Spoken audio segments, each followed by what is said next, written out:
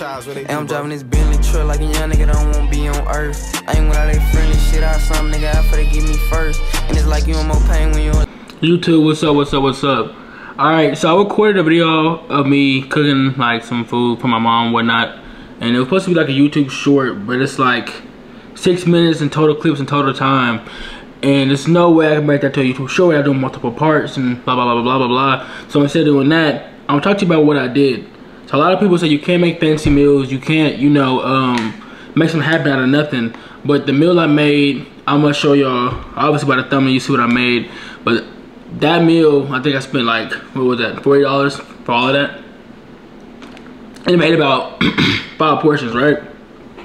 So basically what I wanna show you guys is that it's possible that you can make a nice looking meal, fancy meal with minimal amount of money. You just have to know what you're looking for in the right areas and how to do it. So I think I'm gonna start doing that more often. I'm gonna start making YouTube videos of showing like ball on the budget, you can say. So, you know, have a small budget and then like have a meal I wanna make and show you how to look. It's possible. You gotta spend $100 to make some fancy steak, you know, meal. You can do it in a better, cheaper way and still make it taste great if you know how to cook and season properly, everything like that. So, in the comments, y'all can let me know what, you know, meal y'all want to see me make next, or like 2 ingredients y'all want me to use. This time, my mom told me to use, she wanted onions and potatoes. That's all she told me. And I ended up making, you know, some garlic garlic roasted mashed potatoes with steak tips and a red wine reduction sauce, which had onions, mushrooms, shallots, garlic, and, you know, obviously red wine. And then, yeah. And I use Yukon Gold potatoes, and you see the video everything I use, right? It'll be right after this. Right after this is over, after I get done talking and blabbling on, it'll be right there. But you know, that shows you that all you need to do is think, prep, and you know what you're doing, pretty much.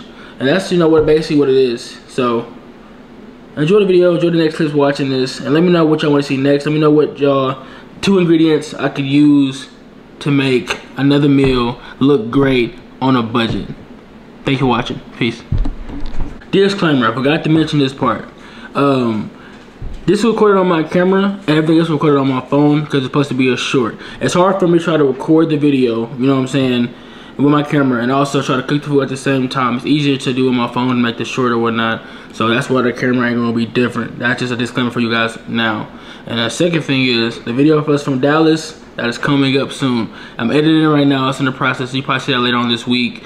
And this is like a filler video, so enjoy this one, and then the next video coming to you soon. Now that is it. Peace. Alright, so look, y'all see it. Y'all can see all my ingredients right there. It ain't nothing crazy, nothing too expensive. The butter I already had, the garlic I got from my school. Over there I got some asparagus. Asparagus really not that expensive for real. It's not an expensive ingredient. Some thyme over there. Nice white onion, Yukon Gold potatoes, all that good stuff. I always start with a pot of water, cold, you know what I'm saying, good little trick right there. Help to evenly cook the potatoes through and through. Salt, a little olive oil inside of that. What am I doing right here?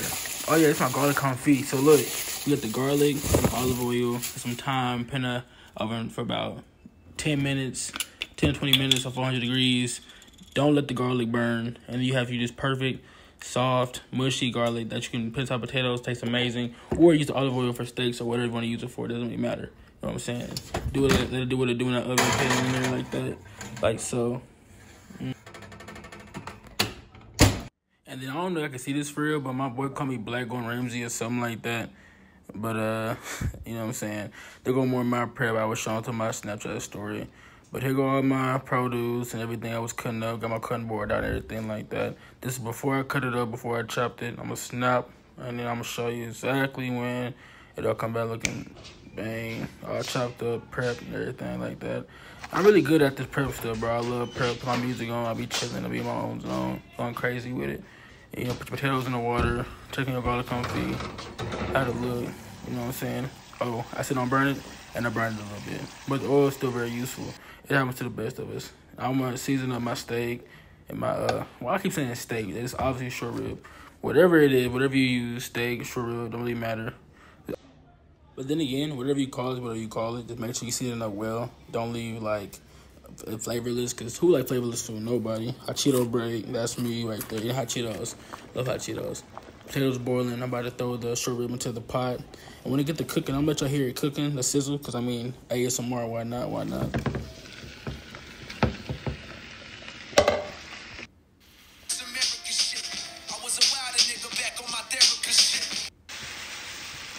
That boy they getting cooked, trying to flip it around like he's sauteing something for real. Imagine trying to fill out the pan, it'd be heartbreaking. But it didn't. You see that? Give a boy credit, credit.